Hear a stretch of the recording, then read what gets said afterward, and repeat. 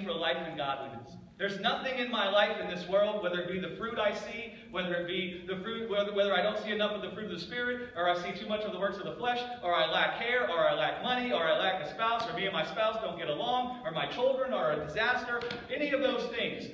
Those things, if you say those things impact whether or not you have life, that's a destructible life. An indestructible life is that none of those things can be a word that I lack what I need for life. And when you walk in the power of a life that can't be decayed by any of those things, it causes the fruit of God's life to reign over you. And so we're not busy trying to have fruit. We're busy trying to be persuaded that death has no dominion over us. We're not busy trying to produce fruit to have peace.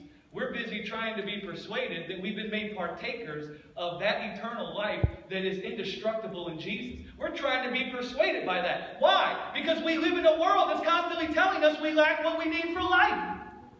And so we're not busy trying to find life in the world. We're not busy trying to say if I can bring forth enough good fruit, then I can be persuaded that I'm the blessed of God, or I can be persuaded that I have life. We're trying to be busy believing that we already have all things that pertain to life and godliness.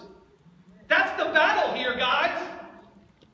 The battle isn't trying to do good and not do bad. The battle is trying to believe, though I be in the valley of the shadow of death, the death that is in this valley has no dominion over me.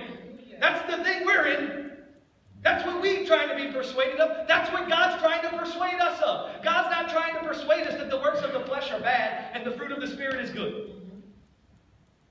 He's trying to persuade us that our life is not hid in this world. That it's not contained in what happens to us in this world.